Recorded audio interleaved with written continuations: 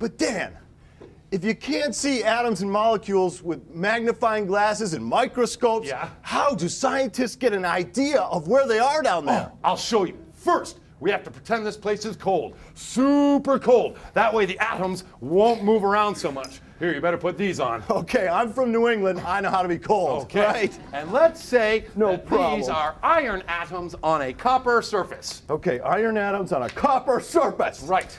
And I'm cold. Let's see. Very convincing, Joel. And there's a nifty device to which a needle-like probe is attached.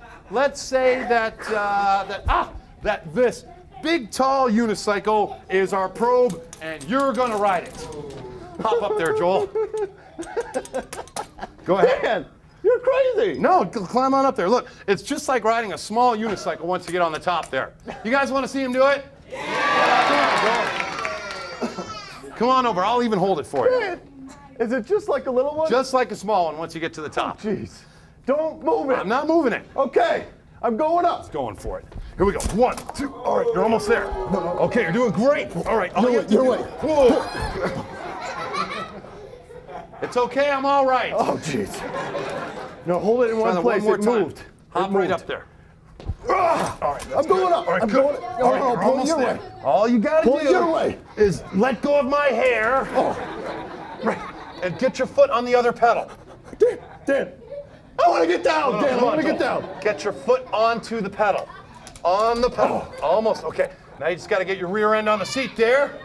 Yep. Just Okay, jump right up help there. me up there. Help me Jump on up it. there. Help There me you go. out. Okay. All right. You know what's going to happen now?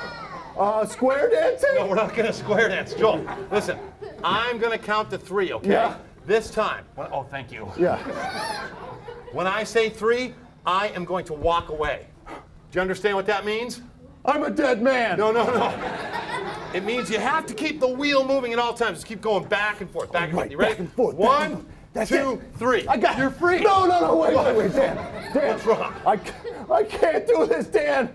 I'm scared. Oh, you know what, Joel? I think you'll find that you're a lot less frightened and a lot more comfortable if you just don't look down.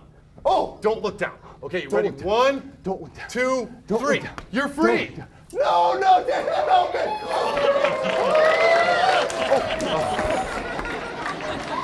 Oh, okay. Help, Dan. Now, Joel. Whoa. Joel, you now represent the probe of a scanning probe microscope. And what we need you to do is scan back and forth over the surface and try to find the iron atoms. Remember, don't look down. Dan, how am I supposed to find the iron atoms if I can't look down? Well, you have to feel them. When you feel a kind of a bump, Whoa! Yeah, right Whoa. there. I felt it. yeah, that bump indicates that there's an atom underneath the tip of your probe. Whoa! There you go. I felt some bumps. Cool. So what does this tell us? Well, though? here, take some of these. Here you go. Oh, what are And these you're for? gonna need well, these, Joel, represent the 1s and 0s of computer code, and you need to send them to me as data. What data? The data about the atoms you're probing with your tip there. Go ahead, scan around, try it. Remember, don't look down. Okay, don't look down. That's it. Don't look down. And then Whoa, send me the data. Dan. That's it. Whoa. Awesome. Did I send you some? Yeah, and another. It works, Dan. It's working. Cool. All right. Do you get it? I scan blindly over the surface, feeling for bumps, which represent the force of the atoms, and then I send the data to you. That's right. And pretend that I'm the computer. You know, the brains of the operation. That's a stretch. Well, you're the one who wanted to know how scientists can image individual atoms. This is how. What, by riding unicycles and juggling in front of live audiences? What, are they crazy? All right, calm down there, Joel. Is this what my science research tax dollars are going to? No, Joel, this is a metaphor. It's an analogy. This is a pain in the... As I was saying, we are pretending to be a scanning probe microscope. Right. A sophisticated device that can sense the tiny force fields of individual atoms through a fine needle-like probe. That's you. Yeah. Send enough data back to the computer, that's me, and we can draw an image of the atoms on the surface. Now, Cool. back here, I have an entirely different arrangement of atoms. Well, these, Joel, represent xenon atoms on a nickel surface. Okay. And let's see if by doing a little bit of probing, we can figure out their placement. Here's some code for you. You're going to need to send that to me as data. Okay. Remember, Joel, Don't look down. Oh, jeez. Okay, I'm lining up my probe, folks. Here I go. Tell me when I'm ready. That's right, you gotta come a little Am I bit good? closer. You'll Whoa, feel it. whoa, whoa, Feel whoa, it? whoa, whoa, here it comes. Okay, let's probe. Here comes the data. All right, I'm feeling it. Whoa, there's a touchdown here. Yes! Hey, we got it. Okay, Dan. Dan, what do we got? You're supposed to spit out the picture of the data we can see, right? That's right. And this is what we got.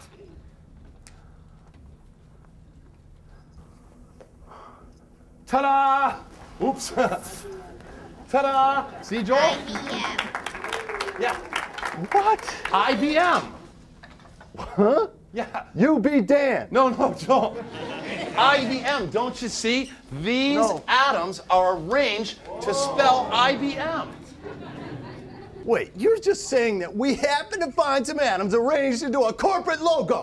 That doesn't happen in nature, folks. No, it doesn't, and that's just the point.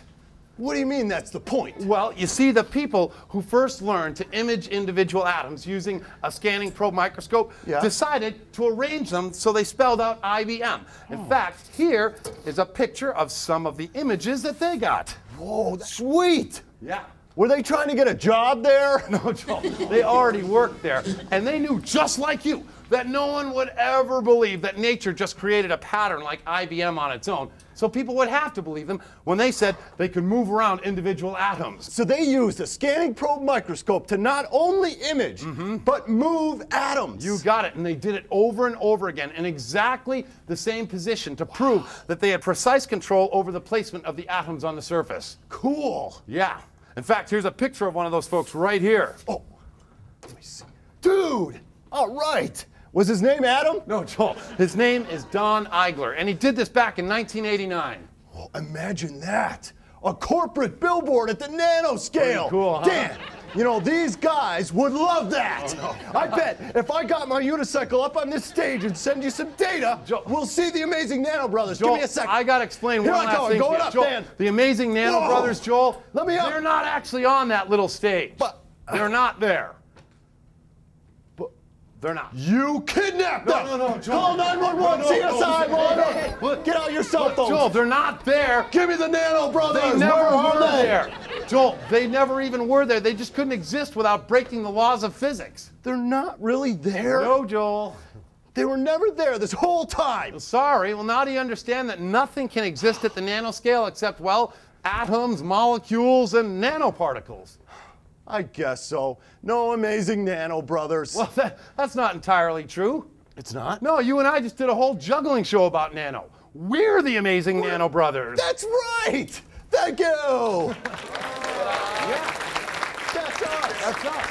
But wait, I just thought of something. What's that? Does that mean some big Godzilla thing's gonna come running over us with a scanning probe microscope? No, but it Look does mean we out! better show these folks some kind of big juggling finale.